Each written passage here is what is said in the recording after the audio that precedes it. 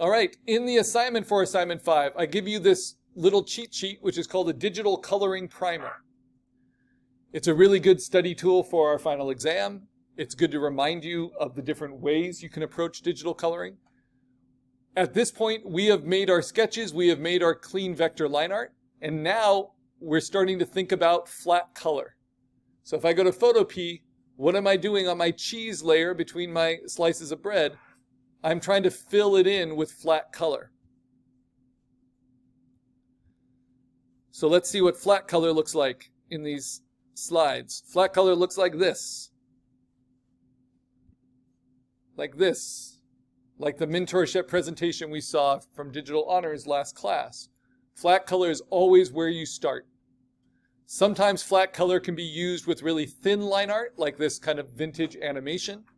Sometimes it's used with really heavy line art, like it is here with all these full bleed shadows.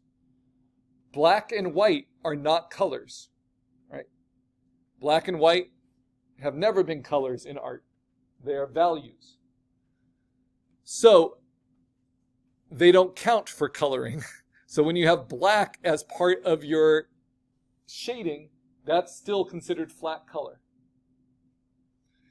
Now, what if you want to color on top of that black later? Well, we have to skip a bunch of steps to the special effects. And more than just the special effects of full spectrum here, it's the special effects of color holds. And there's a few reasons I use Wonder Woman as my example. Because Wonder Woman has a lot of primary colors, right? So it's easy to see how the colors work by different artists. But then Wonder Woman also has a golden lasso. And so if you look at Wonder Woman with her golden lasso in flat color, it was just inked with black, right? And then filled in with gray at this point. But when you really want to finish off Wonder Woman and you want to make that lasso glow, you're going to replace on top of that line art, you're going to change that black outline on the golden lasso to a yellow. So it looks like it's actually glowing. Same thing, her hair here is black. This is all full bleed inking from the line art. But then in the last step, you can paint on top of that line art to put highlights in it, if you want to push it that far. These are called color holds. They're on top of the black bread. They're a special effect. So think of it as a digital coloring sandwich with all the basic nutrients you need for digital coloring. But if you want to be extra fancy, you put an olive in a toothpick and you stick it on the top of the sandwich. That's what a color hold is. Let's look at some other examples. Color holds can be used to replace the color of your outline, like you see here, where it changes the color of the outline to a blue. Or here, where it takes the color of the outline and inverts it, so black becomes white. Or here where it's purple, or here where it's a gradient between blue and pink and red. That can give an effect that looks like a digital painting, but it's still not a digital painting because it's under line art, right? It's kind of a shortcut to get more painterly digital coloring. So on our digital coloring primer, our kind of handout, our cheat sheet, we can see what color holds do to this lemon. No matter what coloring effects you have, if it's traditional digital coloring, it's underneath a black outline. But then as soon as you replace that black outline with a color and maybe add highlights to it, it looks more dimensional. That's what you call a color hold. It's called that because the printer has to hold that part of the black film work so that it doesn't get filled with black. That's just why solid blacks are called full bleed, because the printer has to fill that section of the film work with ink, with a full bleed of ink. Then the only things after that, after the olive in top of the sandwich, is you can add a background highlight, which is called an offset border, to help dark edges show up on dark backgrounds. And then we can separate it into CMYK color separation for professional printing. I'll be showing you some of that stuff at the beginning of next class, before we put these up to Redbubble to make products of. So that's how color holds work. So if you have full bleeds, like full areas of black in your line art, fear not, you can color within them, but that's not the first job. The first job is to find your flat colors, the colors that go underneath the line art and fill up the space. So, looking at my project, I can keep using my brush to kind of fill this in, but that's going to be a lot more work than it needs to be. Instead, this is the workflow that I recommend. And it's a little bit like what I recommended for animation, right? You have all these different steps. It just saves you time. So if I like these colors, I can simply paint them off to the side and create a palette for myself, right? And then instead of painting them by hand and trying to color within the lines, which is difficult for all of us and takes time even if we're good at it, I'm going to use what I know from compositing of my selection tools, and I'm going to use the magic wand. This is in Photopea. I'm going to check contiguous. I'm going to make the tolerance 32, so double what the standard tolerance is. And then I'm going to click on my black bread layer. And with the magic wand, even though it's a locked layer, I can still select shapes from it. So I'll select the filter shape. Then I'm going to click on my cheese layer, the only layer that's unlocked that I can paint on, and I'm going to use the paint bucket.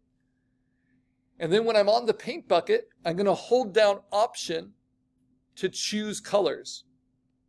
So you can see my foreground color will change as I click on different colors that are open within Photopea. So I'm going to use this filter color, and then I just drop it in. And then for the other part, I use my magic wand of the cigarette. I click here, I go to my cheese layer, I use the paint bucket, so I'm only going to be using the magic wand tool and the paint bucket, and then holding down Option to select a color, and then drop it in. Oops. And because it's locked, it's going to keep you from accidentally rasterizing. Okay, now if I'm extra fancy, white is not a color, right? But I still need to fill it with white. So what I do is I go to my cheese layer, and I'm just going to take this section of it with my lasso,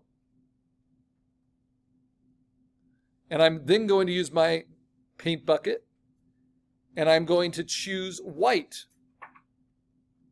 or something really close to white, like a really pale blue. And then I'm just going to click where I selected. Now this is actually, looks like white, but this is actually duotone hard edge coloring, because I split a flat color into two tones of that color. So right here already I have flat coloring, and then I have duotone hard edge coloring. But I want to start generally with just filling in all the flats. And then I can do duotones on top of that. But I know I want my cigarette to have that shadow. So how can I pick colors instead of painting them for myself to pick over and over again? Well, I find references that I like.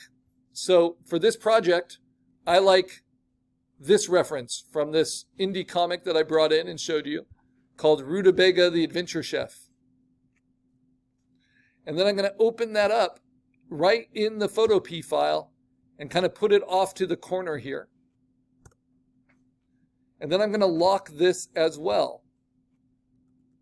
So now I want to do the cake of the donut, right? So I go to my line art. I use my magic wand. It has contiguous, 32 tolerance. And I see this little undercut here. This little shape, right? I also need to select that. So that little shape, I held down Shift and I added that one in because they're all going to be the same flat color. And then I'm going to go to my paint bucket, go to my cheese layer, my flat color layer, the first topping of my sandwich, and I can hold down Option and I can choose a color from this illustration from Rutabaga. And I want the donut to be kind of this color. A nice kind of print production color. And you see it filled in everything behind my line art. Perfectly clean. I don't need to worry about coloring outside of the edge. Okay, now I want like a pink for the frosting. So I use the magic wand, click on the frosting. There are certain areas that are contained, like these highlights, that are going to be a different color, but I want to add in this little undercut here. And now I'm going to pick a pink. The pink of his shirt should do nicely. Go to my paint bucket, go to my cheese layer, hold down Option, select it, and I can always change this later, but I'm thinking it's a pink frosted donut. There we go. All right, so this is how we get the flat coloring done. If you have the white background turned on behind it, everything's going to look a little bit darker than it really is. So at some point, I like to add some additional layers of bread on the bottom. Just think of it as that white Wonder Bread, you leave it out and it starts to mold, right? So I make a duplicate, and then I fill a duplicate, edit, fill with middle gray. Why middle gray? Because it helps show you what can go lighter, what can go darker. So like the highlights on the pink, I might want to go lighter pink. Whereas with the white behind, it's hard to even see them. And then if you leave that bread out a little bit longer, make a duplicate, eventually it will just mold completely, edit, fill to black. And so I'm starting my coloring, and so far these color choices work pretty well on black, on gray, and on white, which means they'll work well on any background. Bright red, turquoise, orange, whatever kind of shirt, whatever kind of wall color, whatever kind of locker, whatever kind of phone case, the spot illustration colors will work if they work on black, white, and gray. I'm also going to lock these, and I usually will do most of my coloring with gray as the background, so it reminds me that when I want light colors, like to fill in the highlights on the frosting, like here, here, and here, and here, right? That I need to fill them in. They're not just going to automatically fill in with white. So maybe I use this kind of pale color and then drop it in.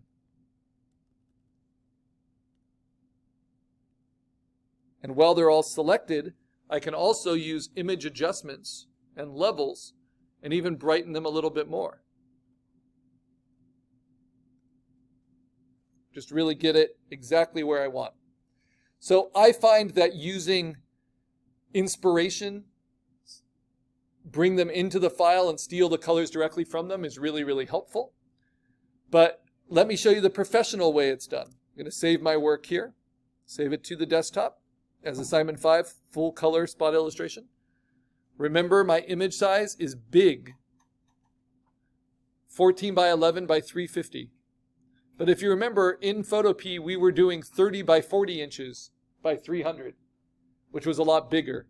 So if it's lagging on you, shut down Chrome, let it completely close, then reopen your PSD in Photopea, and it should work a little bit better once you clear that browser's memory. Okay, let me show you the professional way this is done. Looking at these slides again. So we start with flat color. And professionally, this is kind of how you want it to work. You sketch, you do clean lines, you fill in your flat color, and then you do your shading and your different effects, right, to get your finished style. And that's where a lot of digital illustrators stop. They'll do flat coloring and then one extra step, like cheese with one condiment, right, or cheese and tomato. But you can get a really nice effect that way as long as it's really controlled. So this is what's called duotone hard edge coloring. You can also see it here, where each local flat color of the skin, of the jacket, of the hair is cut into a highlight version and a shadow version. You can see that here with my Nikomon design, where it's split into duotone, but this time it's not hard edge, this time it's soft edged, where it gradates between the light and the dark for the greens, for the blues. Now, before digital pre-production around 1997 was the norm.